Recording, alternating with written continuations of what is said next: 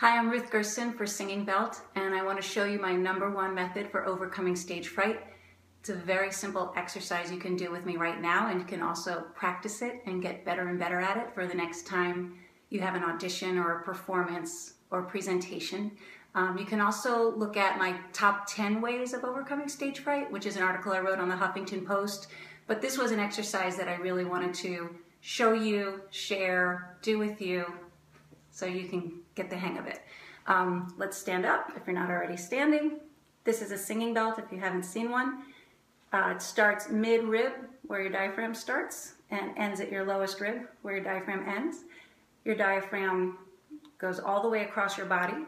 All the muscles between your ribs, your abdominal wall muscles and your back muscles are all connected and help you control your diaphragm. When we're nervous, our diaphragm can start to spasm, and that'll make the voice shaky, which will in turn make us more nervous. So one of the things you want to do is still your diaphragm and lower your heart rate. And by lowering your heart rate, you'll get more oxygen to your brain and you'll be able to focus better and shake less. So all we need to do is start with no breath, and then you're just going to expand from here and here, not lifting the chest, not a breath like that, but a breath with the mouth open from here and here, expand. Well, it's only about a ½ an inch on each side, but it flattens the diaphragm, and you're going to hold the breath. 10 seconds.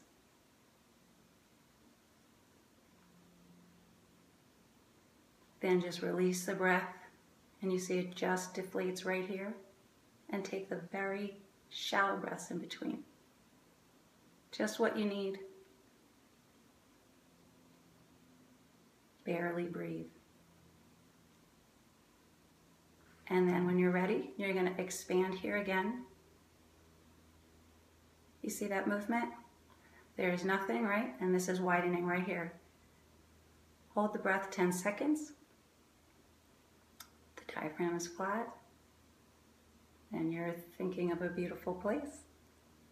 Holding that.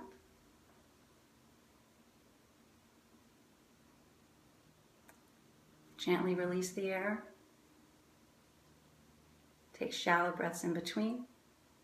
Immediately you'll feel your heart rate slow down.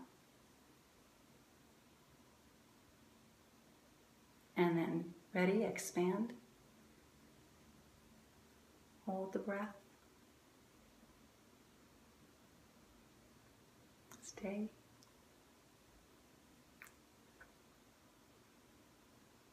Release. Take shallow breaths in between. You don't want to hold the breath so long that you feel like you're gasping for air or it's starting to squeeze in your chest. You're holding it just comfortable length of time. Expand and hold. Hold. This amount of time that you're holding the breath will increase as you practice it. You'll get better at this.